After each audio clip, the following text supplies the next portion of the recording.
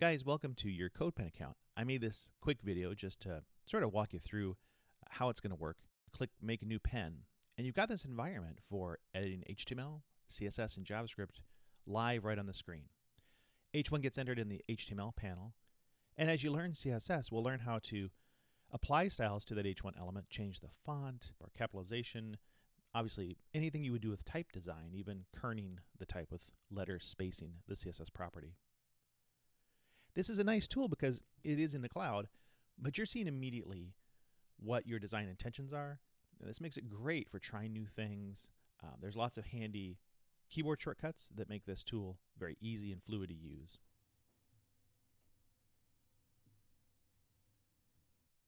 And using design, even exploring advanced features like RGBA colors, which allow for transparency in your color selections, or moving things behind and in front of other objects.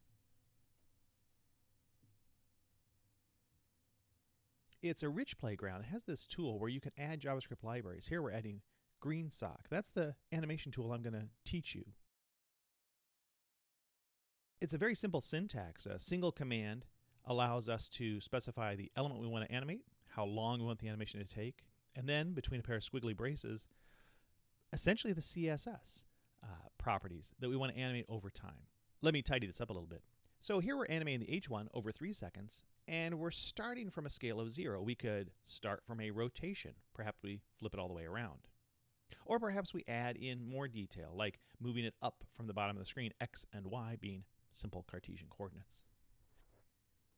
There's just enough syntax, squiggly braces, semicolons to scare you. But it's such a simple and repetitive recipe, it makes learning animation very easy. Now, one thing that'll drive you crazy about TweenMax is that every time you type a command, it starts to replay the animation. But under the Settings button, TweenMax allows us the ability to turn off the automatic updating, and instead we receive a Run button. You can see it up here in the upper left. Now the animation will only play when I run it, and this can be a handy, if somewhat hidden tool, just to keep things clean and you can focus on the code. Now you'll notice when we have two tweens, and they both happen at the same time. Tweens are just like dance steps in choreography, and you'll learn to string lots of these commands together and organize them by adding a delay property. So in other words, we'll have the first tween happen, we'll delay 3 seconds, and then have this second portion fade everything out.